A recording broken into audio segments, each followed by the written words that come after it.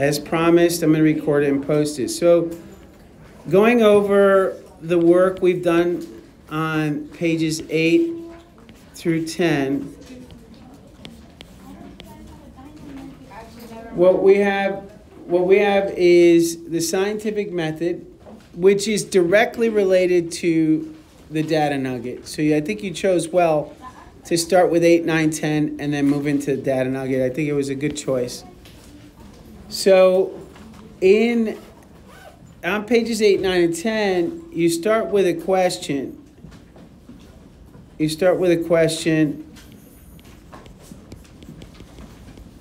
And the question is usually begins with some kind of observation.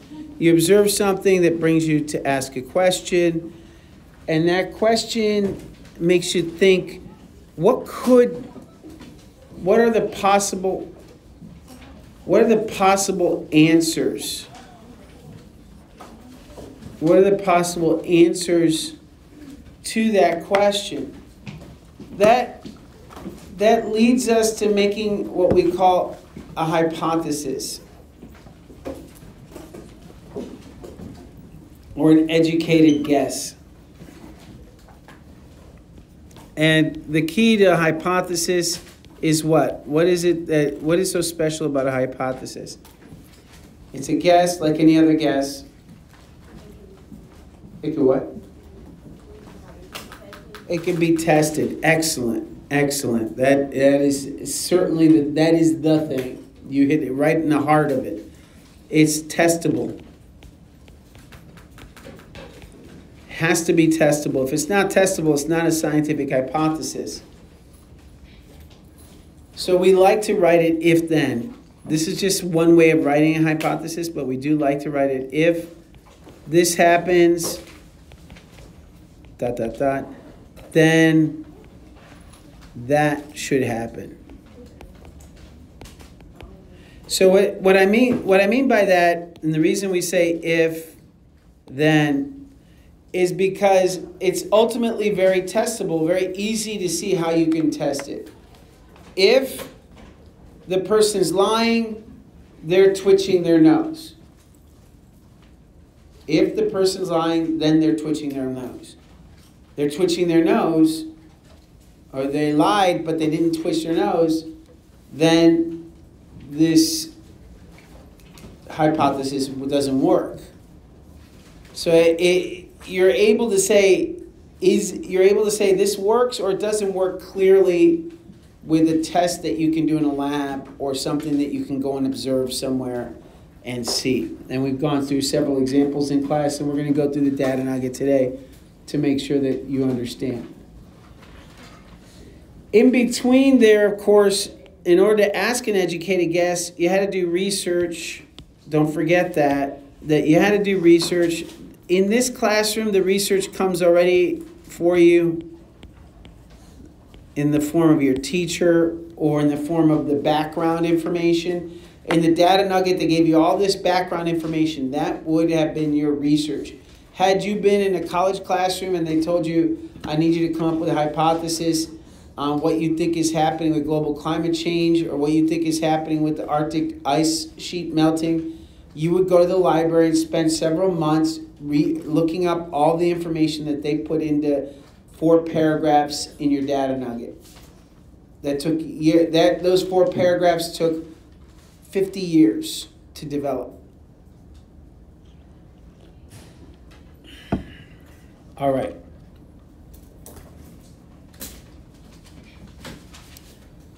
So the next thing is you constructed your hypothesis. The next thing is you have to test the hypothesis. Now this is where it gets a little tricky, because then there's a bunch of different groups that you need to know. So of course we have an experiment. We have to design the experiment. We have to have what's called an experimental design. And so to design the experiment, you have to know what the different variables are. Everybody knows from algebra that a variable can change depending on what influences are being had on at any particular time. So you have x and y are not actual numbers. Usually they're a bunch of different possibilities. So in an experiment, we also have a number of variables, general variables those variables that we control that are kept constant.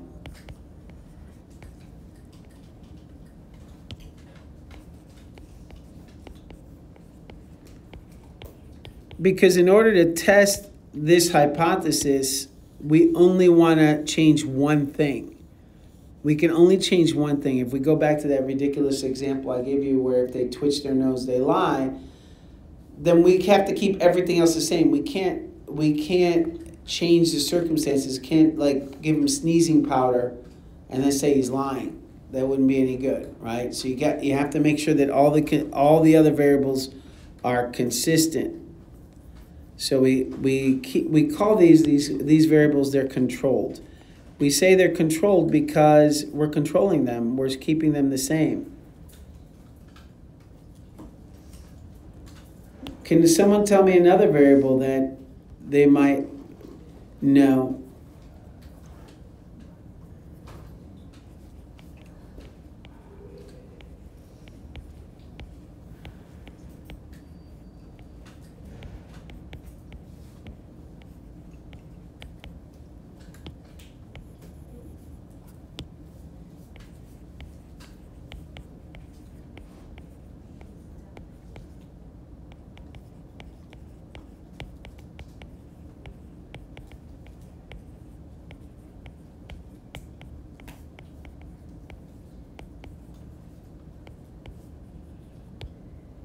Change only one. Triangle means change in science. It's a Greek letter delta. Change only one variable.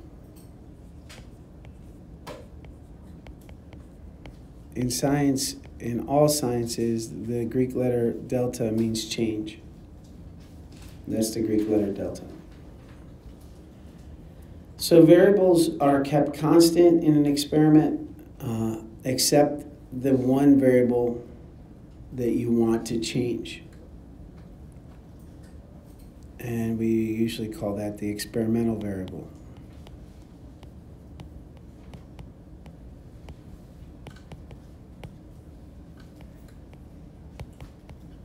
It's the one that we're changing, the one we're interested in.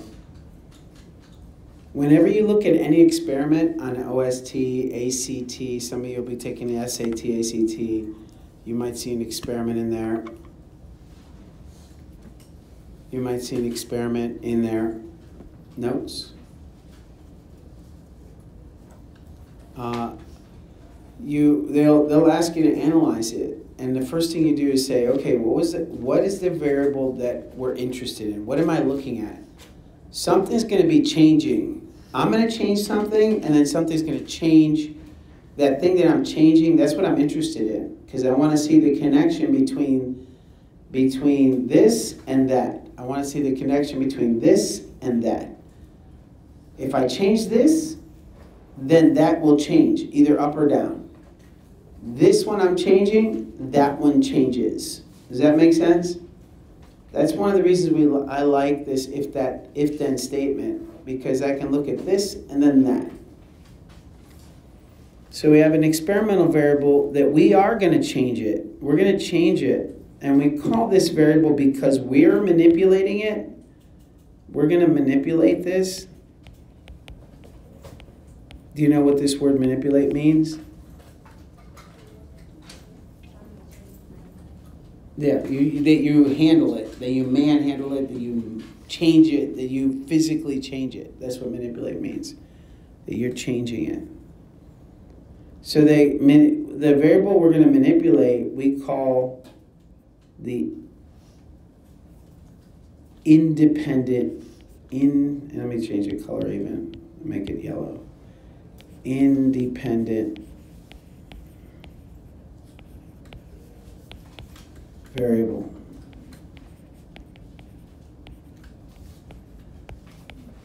So we're going to change this thing. We're going to increase the heat.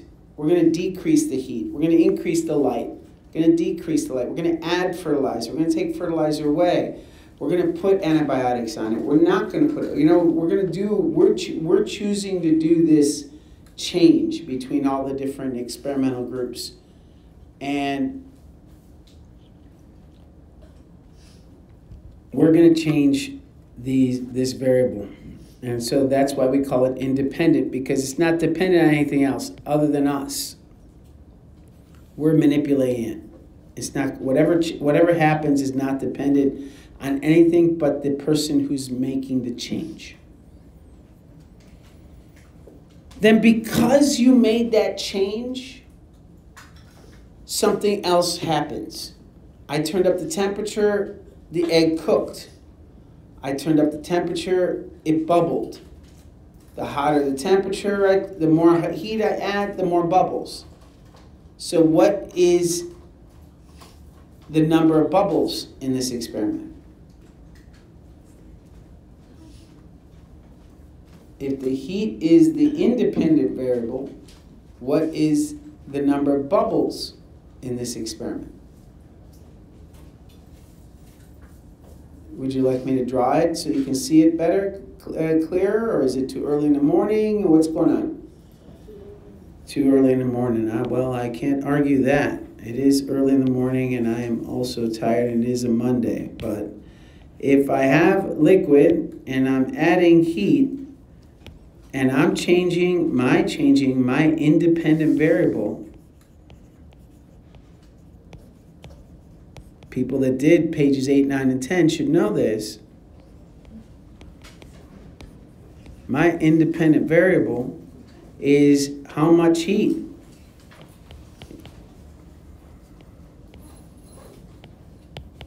The amount of heat. So the more heat I add, something else happens. So I add 10 joules, I add 20 joules, that's a measurement of energy, 50 joules per second. Every second I'm adding that many. And over here I got bubbles. Now this again is my independent variable. The amount of heat is the independent variable because I'm changing it. I'm turning up the little dial on the stove. I'm increasing the heat. What happens to the number of bubbles? I get some per second. I get a lot per second, and I get max per second. So what changed? Would it be easier if I used numbers instead of sum a lot? We wouldn't really count the number of bubbles, but we would capture the gas and measure the gas. So I'll say 100 bubbles per second, 200 bubbles per second, and 500 bubbles per second. So what is, the question I'm asking you is, what is this? What are the bubbles? If the heat is the independent variable, that's right. That's right. That's exactly it. So the thing that depends on the heat is called the dependent variable. So that's another, it's called the dependent variable.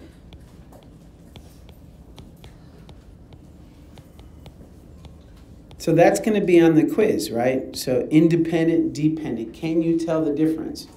So on the side, if I were writing Cornell notes, you have to. And I would look at experimental design here and I would write this question later tonight when I go home to study or when I'm at lunch with my friends. I would ask this question: can I tell the difference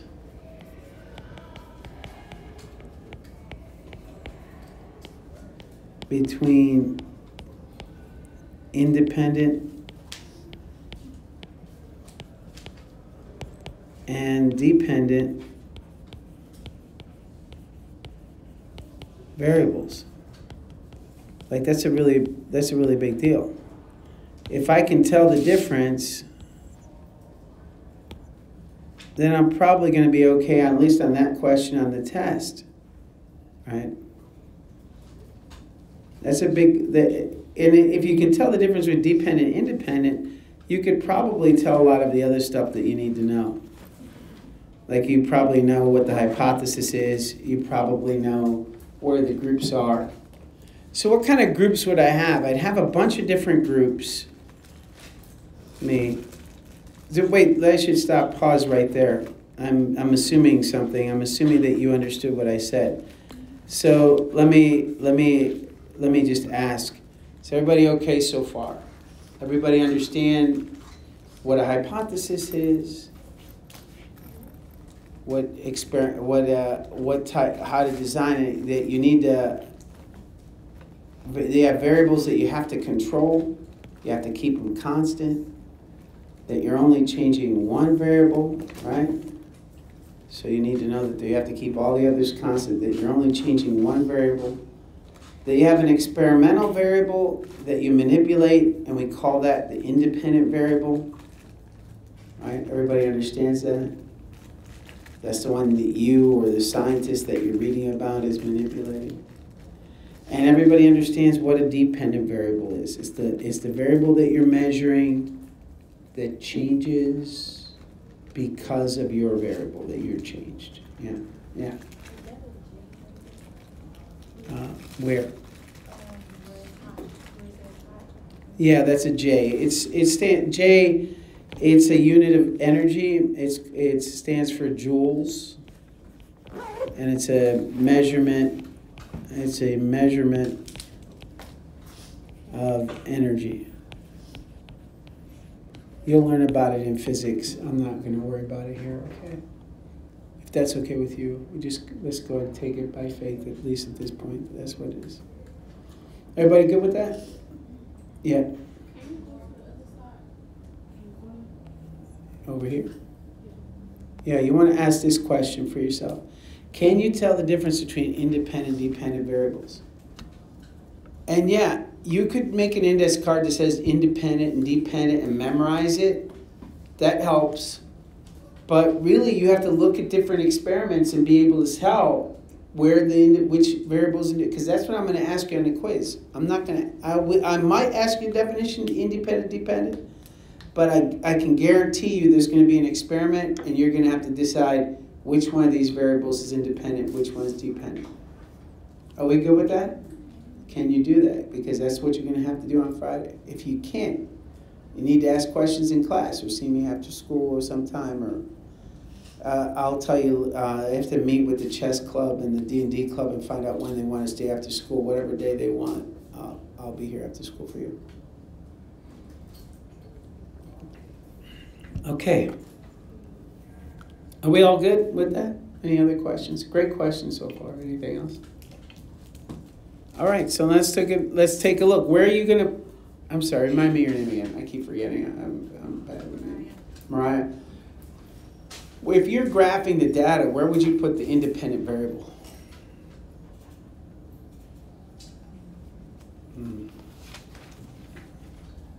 Could you open your notebook, Mariah? So I should mention that when you're graphing your data, you want to put your independent variable here.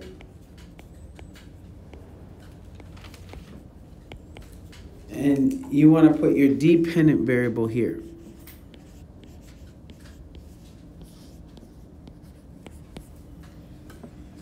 So what happens is that as you change the heat hotter, hotter, hotter, hotter, hotter, hotter, hotter, hotter, the number of bubbles goes up. And we're all clear that what we put here is our independent variable, and on the y you put your dependent variable. Always, that's the way you graph it. I will ask you that question. When you're graphing, you're looking independent, you're dependent. Have you all done a best fit line? Okay, good. When you plot points, and now we're going to go into graphing in a little bit. But when you're plotting points, you want to plot your points. I think everyone knows how to plot points. You go, X, Y value, put a dot, X, Y value. It's when you're plotting dots. And we call this XY scatter. XY scatter. Why do you think we call it a scatter plot? That's right. Excellent. Because the dots are like scattered. Excellent. That's right. So XY scatter plot just gives us a bunch of dots on a piece of paper. That doesn't tell, you can kind of tell that this is going up, but you can't really tell how fast, right? So how do you find how fast you're going up in a graph or down? What is it called when you're going up or down on a graph? You know it. You learned it in middle school. You got it, say it. Slope, absolutely. But what do you need if you're going to find slope? That's right, you need a line. Excellent. Y equals mx plus b is the line. Excellent. Good math skills. Excellent. So we have the dots on the line. We need a line. We have a bunch of dots on paper, but we need a line. So we can't connect the dots. If I connected the dots, I'm going to connect the dots using this yellow line. Look at this. Is this a straight line? No. It's not useful at all to connect the dots. In fact, I'm not even sure would they go. I think it goes this way than that way. Then that's. So okay, so that kind of shows me a little more what's going on, a little better that it's going up, but it's still not a straight line. So what I do is there's something called regression. You don't have to know this. I'm just telling you in case you're a more advanced student or something you're going to be covering it later in higher level math and science anyways. But it's called regression. And there's different kinds of regression, all depending. Oh, what happened there? That was weird. All right, so let's assume so there's different kinds of regression.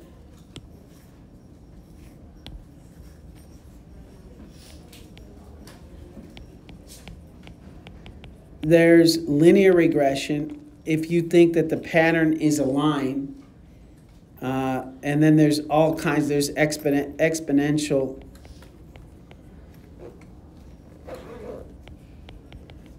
regression if you think it's an exponential growth curve. There's different kinds of regression. If you use Microsoft Excel, you can have Microsoft Excel do it the line for you. And if it's a U, it'll do a U. If it's a straight line, it'll do linear regression, whatever. Okay, so you don't have to do any of the math. Don't worry about the math. It's a fancy word for similarly. It's not really hard math. It's just a lot of numbers to keep track of. But what we can do that's easier is we can do a best fit line that's basically the same thing, but it's just kind of a guess. It's a little not as accurate. We just put the line through as many points, as close to all the points as possible. And if we do that, it would look something like this. Obviously, it would be straighter because I can't do a straight line. So that's as straight as I can do it on the paper. So it looks something like that. That's as close to all the points as possible. We call this, give me a second, I see your hand. We call this the best fit line.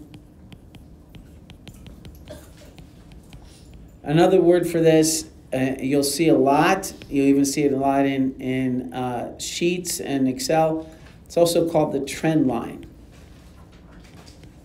It's the line on the graph that shows you the trend. It's the line on the graph that best fits all the points.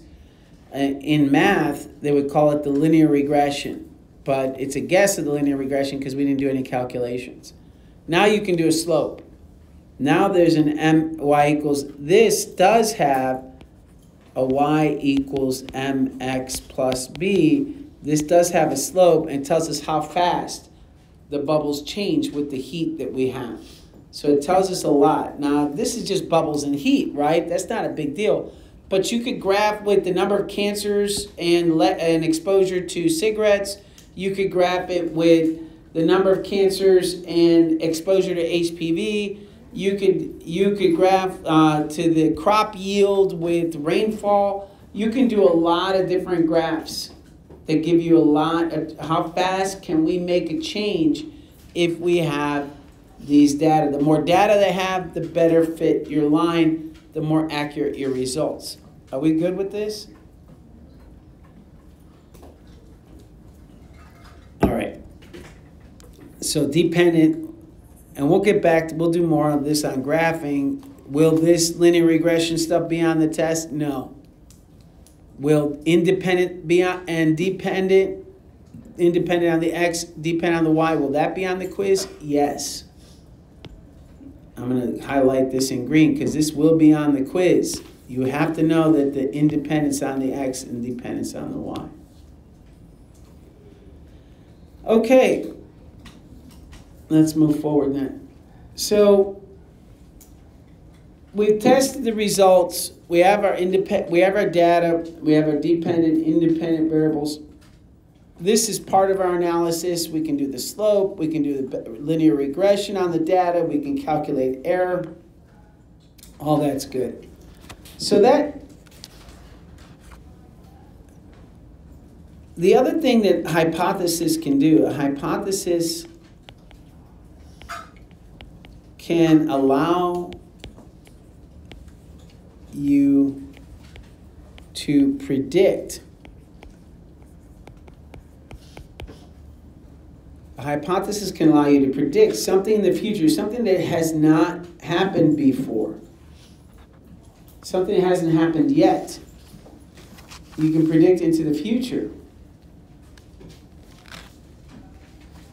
So that's really important because it allows you to predict. That's the whole point of a hypothesis and a theory.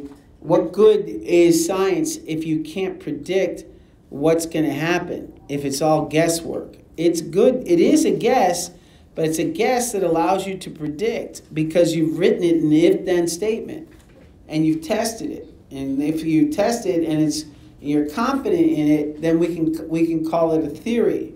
And that theory is what we think is going on until we need to improve it. So after you've experimented and you predicted and you have enough prediction coming true, you accept it as a theory. Now, a theory is just good until it's not good anymore. A theory works until it doesn't work anymore. It's an explanation.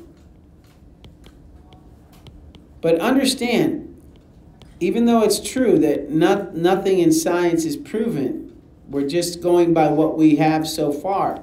We have, it's an explanation, it's our best explanation. Our best explanation.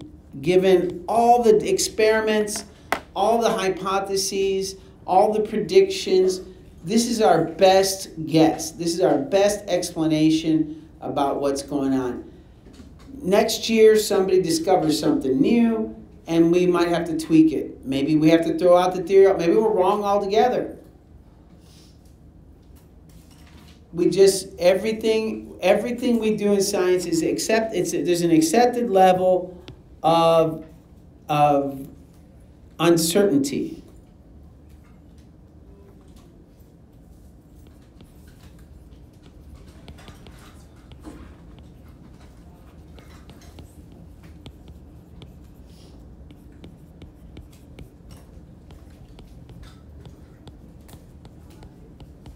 That drives non-scientists. That drives non-scientists crazy. What do you mean you're not sure? Well, I'm sure. I'm pretty sure. We're never certain. We're never 100% certain in science. Never. Where will the bullet hit? 99% of the time, it's going to hit here. 99.999% of the time. You ever see the DNA test on those shows that they have? Is this your father or not? They always say what, like 99.98% this is not the father, or 99.98 this is the father. Why not 100%? There's always uncertainty. We scientists, when you're doing science, you're working in the real world, and you're assuming that there's going to be a certain amount of error in your measurement, a certain amount of error in everything you do.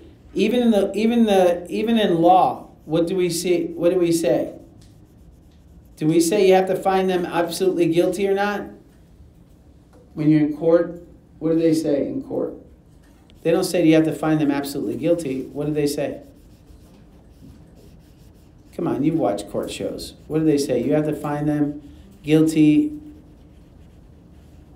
Waiting. You have to find them guilty what? Beyond a reasonable doubt. You've never heard that before? Nah. I think you have. Beyond a reasonable doubt. You know, when someone's found guilty, they're not found guilty. When they're found innocent, they're not innocent. They're just not guilty. When they're found guilty, they've been found guilty beyond a reasonable doubt. Is there 100%, are we 100% sure they're guilty? No. We're kind of 90, most of the time, we're like 90+%, they're sure they're guilty. But that's because the whole world is that way. There's nothing that's 100% sure if we're talking about the human condition. Is that understood? All right. So theory is our best explanation anywhere. Remember that a law in science is just what we see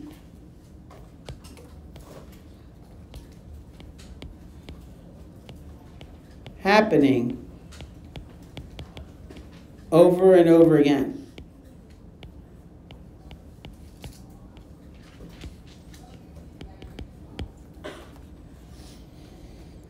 Okay.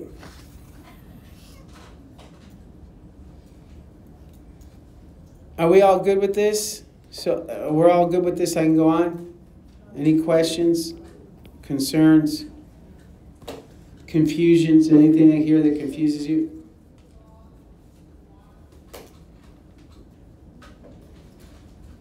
Nothing here should be new to you.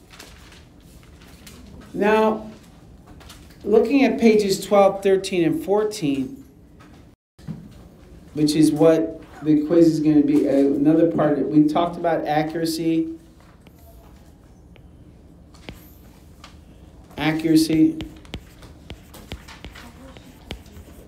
And precision.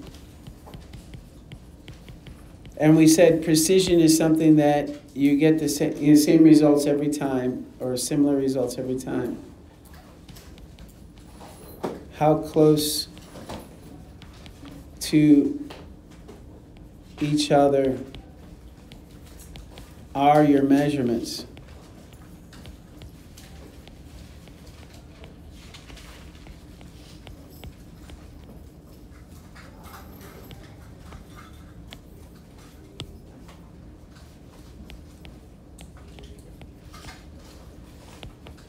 Where accuracy is how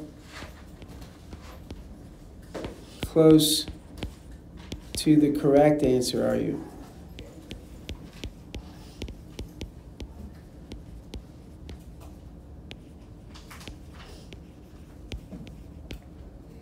If you're getting the same answer over and over again, you're very precise. If you got the right answer, then you got the right answer. You're very accurate. So if you're adding 2 plus 2, and every time you add 2 plus 2, you're getting 5, over and over and over and over again, then you're very precise, but you're not accurate. So when you're making measurements or calculations, you want to be precise and accurate. As precise and accurate as you can. As precise and accurate as you can. You can't always be 100% accurate. In fact, by definition, we can't be. There's always going to be some level of error. So there's 3 kinds of data that they talked about on page 13. They talked about qualitative, and we talked about it as well. That's when you're saying things like, is it dead or alive? Is it bluish or greenish? They're not numbers. Not numbers. And qualitative has a little bit ambiguous. In other words, you can argue it. Science loves numbers. Why? Because we can calculate things. We can predict stuff with numbers. You can't really predict with qualitative data. Qualitative data is not as useful. It's useful, and sometimes that's all we can get, but it is not as useful as quantitative data. Then there's ranked data. And we went through and did some examples of this in class. So we can say things like either dark, medium, or light.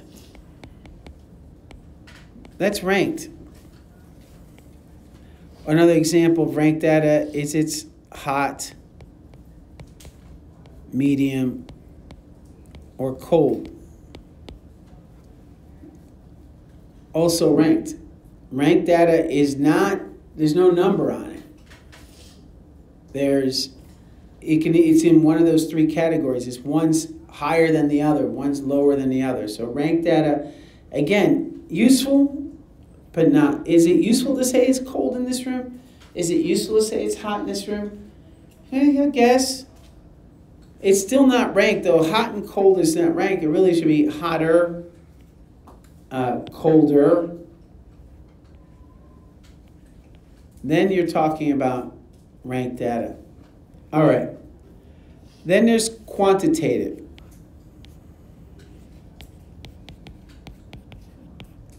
That's the goal of all science, is to get these numbers on there. That's why math is so important for you in high school, because everything out there is that, I shouldn't say everything, a lot of the stuff out there is quantitative data that you need to process. There's two kinds of quantitative data. There's discontinuous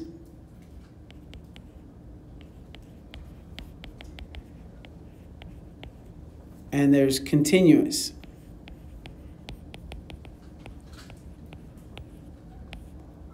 Discontinuous data are numbers that, they're numbers, but they're not necessarily in order. They're not from lowest to highest. So how many children did your parents have? 2? Anybody else? She just had 1. Anybody else? 2. How many children did their parents have? 5. So it's not really continuous, is it? 7. How many children did you have? 0. 1. So you went from 5 to 2 to 0, right? Easy, easy, easy, easy.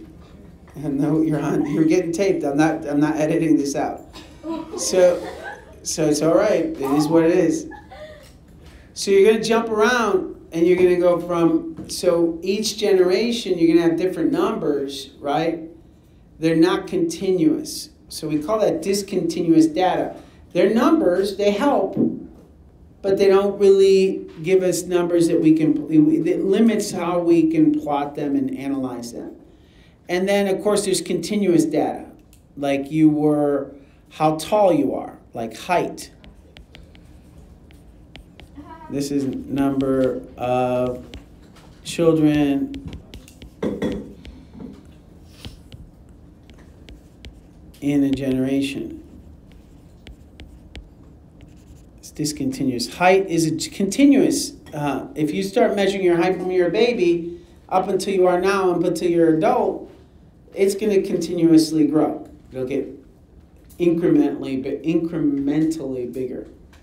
Same with just about a lot of the data that we try to